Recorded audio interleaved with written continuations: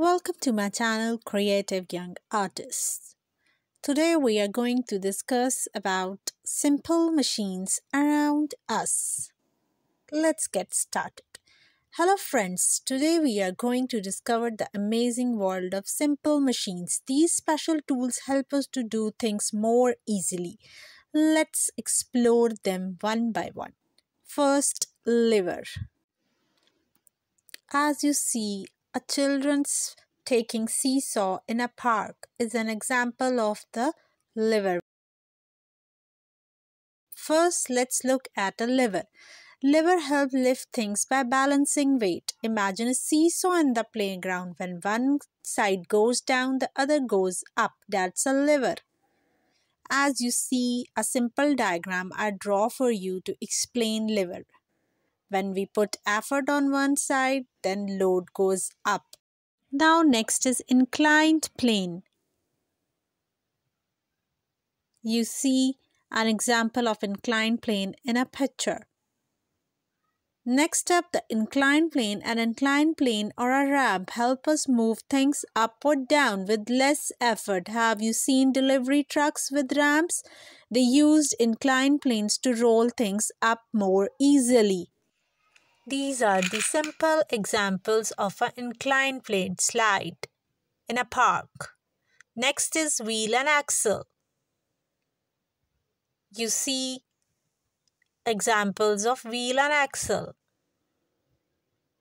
Now let's look at wheels and axles. Wheels help things roll smoothly, making it easy to move. Think about your bike or a skateboard.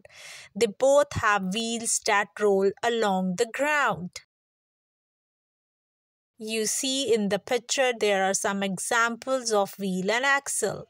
Next is pulley. A pulley helps us lift things more easily. It's a wheel with a rope that we can pull on. Imagine lifting a bucket from a well. The pulley makes it simple to pull it up. You see in the picture, by using a pulley, it's easy to lift the bucket. Next is screw. Screws hold things together tightly. Have you seen a jar with a twisty lid?